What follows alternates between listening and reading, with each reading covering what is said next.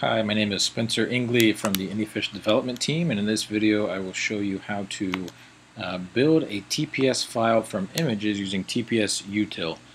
To find this program in Google, you can just search for SUNY Morphometrics, and the first option that comes up here is the correct page. So once you get to this page, if you navigate to the software page, under utility programs, you will find tpsUtil, and here you can download and install that program on your machine and you're ready to go. So these TPS files are used throughout the process, throughout the Anyfish process. When creating your animation, they're used to warp or transform your photos to match the templates that are provided by the program using TPS Transformer. And also they're used to set the shape of your actual animation in the Anyfish editor. So these are important throughout the process. So once you have tpsUtil downloaded and installed, open it up and you'll see that here there's under the operation box there is a drop-down menu with a number of different uses here. So tpsUtil is a broadly useful program in morphometrics. But in our case, all we're interested in doing is building a TPS file from images.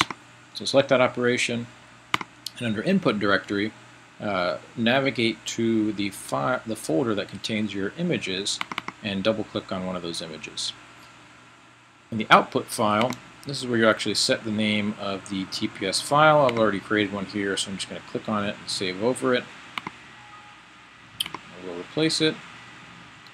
And then under Setup, if you have multiple images in that folder, you can go ahead and check or uncheck whichever images you want to include. In this case, I'm including both images, so I'll leave those boxes checked, and I will click Create.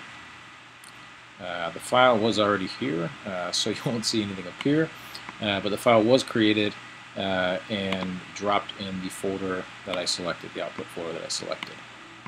So if you open this file in a text editor, you'll see that this empty file basically contains landmark LM, which stands for landmark equals 0, the image ID, and it contains that information for each of the images you selected.